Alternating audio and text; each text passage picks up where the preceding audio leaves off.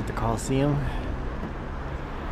My tour is at 12:20 for the third ring in the underground.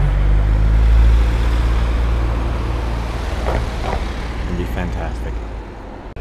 So here it is in all its glory. See, the lines are massive.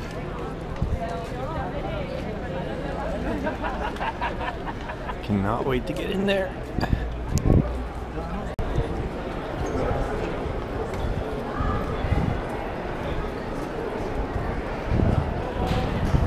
It's crazy, but the line without a reservation seemed shorter than the line with a reservation.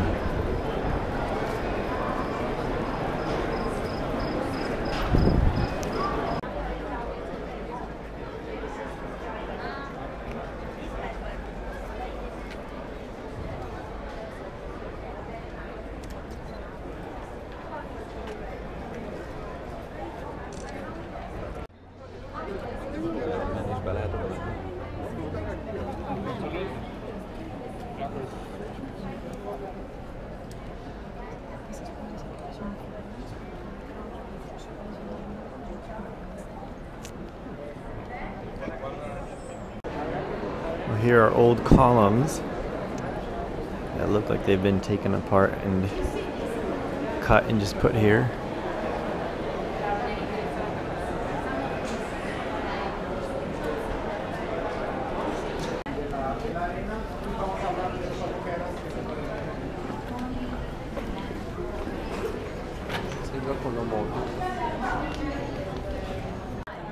The 53 angles made to create the whole lens, like the original lens. A parte mi piace.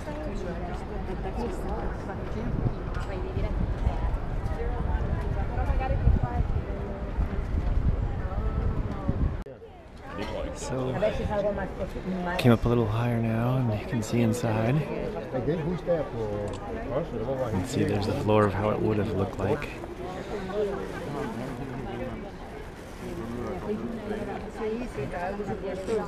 We're going to do the underground tour soon to actually get in there.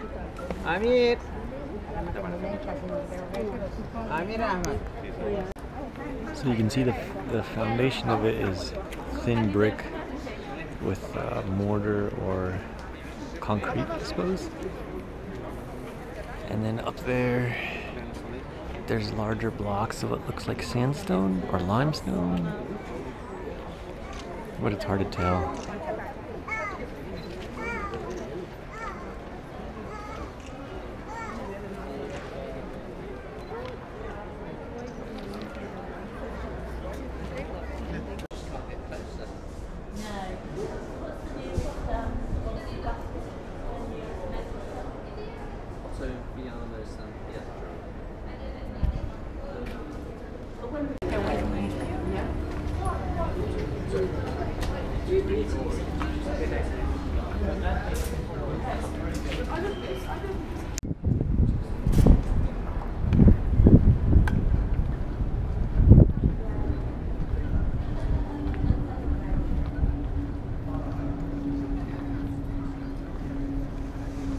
Wow. You almost get the impression of what it would have been like.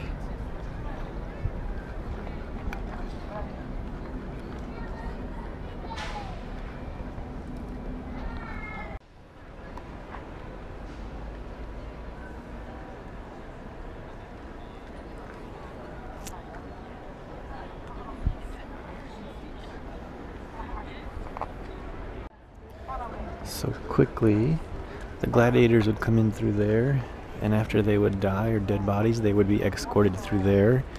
The emperor would likely sit there. This is just a skeleton because it's all been deconstructed for modern buildings, and even at the time. And our guide said there's no evidence that any Christians were killed here, except for possibly one, even though there's a big cross over there.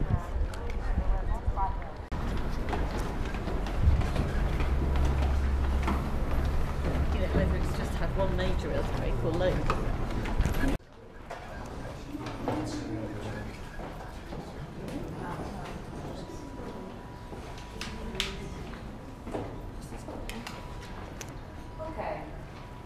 the underground now, you have to imagine that we are exactly. So there will be a lot of holes also around our tool. In these holes there were wooden poles. Okay, and these wooden poles were connected to a lift. A lift can contain, for example, a cage with a lion, right? These wooden poles were turned by the slaves. It requires 8 slaves for every pole. And with a system of counterweights, the cage with the lion was slowly raised. You see here, in fact, is an empty space. When the cage arrived to the level of the pavement of the arena, there were trapdoors. Yeah. And this kind of stone, the Colosseum was made especially in this kind of stone. It's called gladiator. A lot of monuments in Rome are made in this stone, so you will see for sure Fontana di Trevi or Campidoglio are made in this stone. Here it's raw, it's not finished because here was a place for the powers. It's a place where there were a lot of people who comes and goes.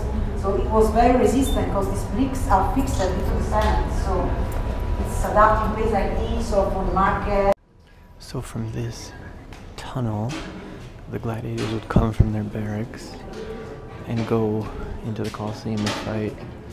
All of these holes were for lifts to prop up the animals up to the top level, and the gladiators themselves. And then these archways are supported by gravity. They're actually not connected with anything in between. They would build it from the side with wood and then stick the middle piece in. Slaves have just some torches and little oil lamps for every little lights. Try to imagine 8 slaves for every lift, 60 lifts. Here was full of slaves. Imagine the cages with wild animals, the smells, the broods of gladiators. So it was not a good place for working for sure. So if you had 60 lifts operated by slaves and all this was pitch black with just torches and oil lamps, that's probably what the black stains are up there. Maybe it's soot.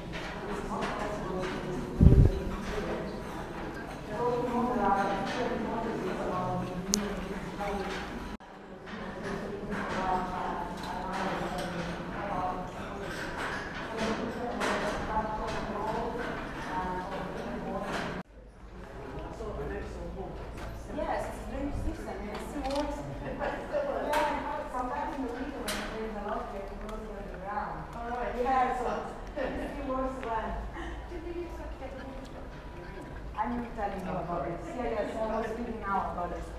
I know I will bore you, but you have to imagine that the pavements of the arena are right until there. All this structure here were not visible. So also here there were other rooms, like the rooms we see with the lifts. There were rooms for the scenery sets and something like this. As you can see, the underground were restored a lot of times during the centuries. Also because here there were a lot of wooden structures, so the fire happened often by torches, by lamps. So there were a lot of fires here. So also the elevator system changed a lot of times during the century. And you know, there are also some archaeologists. I told to you that the underground were made just after the inauguration of the Colosseum. So during the inaugural games, here it was an empty space. All this area here, there were no structures. The toilets was full of fountains. It was not like today.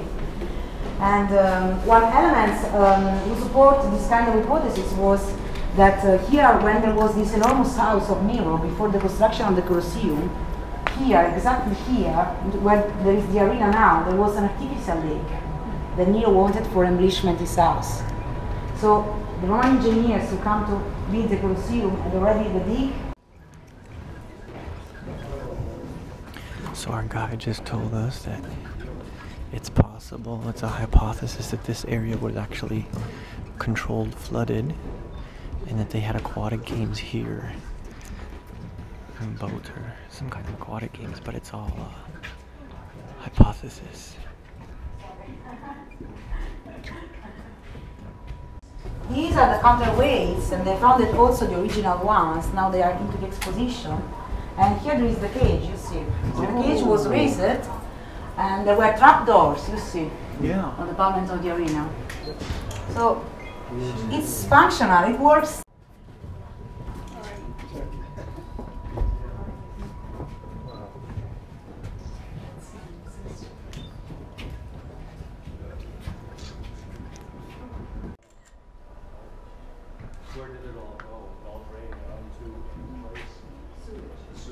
face. You know, the archaeologists understood that here, before this inscription that we can read today, there was an earlier inscription. Because all these holes in origin contained the clamps for metallic letters. There are no preservatives. And so, from the distribution of the holes, I know we are a little crazy, they try to reconstruct the letters and the original inscription of this block. And it was probably one of the inaugural inscriptions of the Colosseum. And this is the hypothetical reconstruction. So, this early inscription speaks about the period of Titus, who was the emperor who inaugurated the Colosseum in 80 after Christ, who built it an amphitheatrum novum, because the Colosseum was new for the technique and engineering capacity. Ex manubis. What were the manubis? They were the monies that Roman made after a war of conquest. And this war of conquest was for sure the sack of Jerusalem, up until the 70th after Christ, so 10 years before the construction of the Colosseum.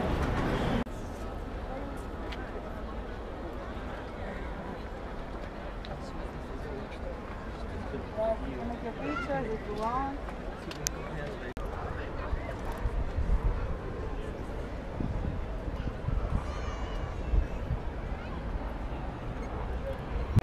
So here we are at Constantine's Gate, the largest gate in all of Rome.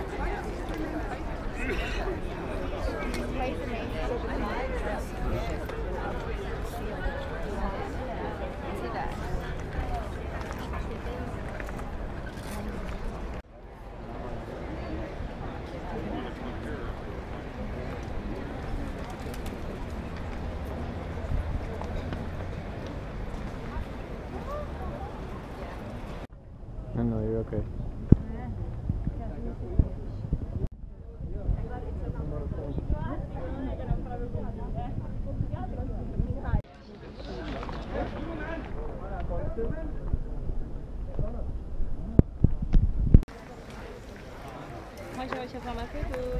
So here we are at the gate, or the arch I should say, and they said, guide, that if you look on the inside you'll see a relief of them carrying away artifacts from Jerusalem. There it is, when they sacked it. So right there they've got the menorah and other things from when they sacked the temple.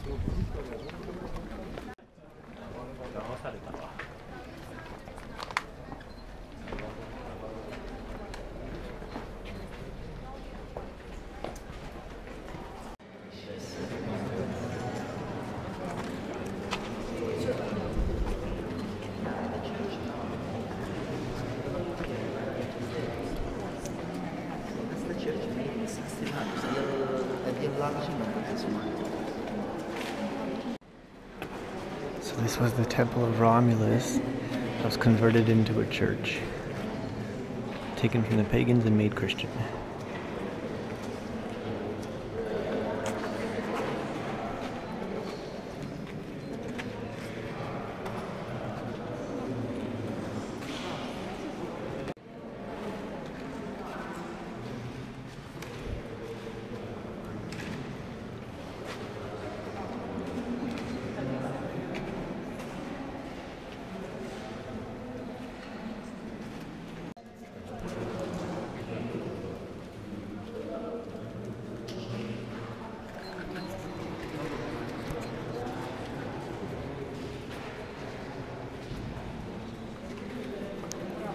So these rooms here, the little plaque said it's a mystery what they are. They could be to house slaves or storage rooms, even possibly some kind of a hotel. They're not quite sure.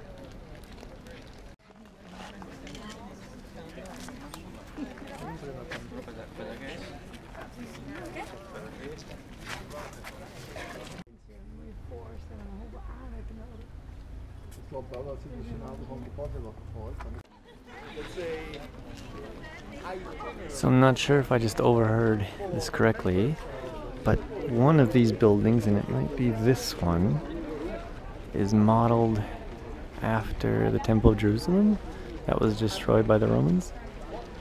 I don't know if that's true, but it would be interesting if that was the case.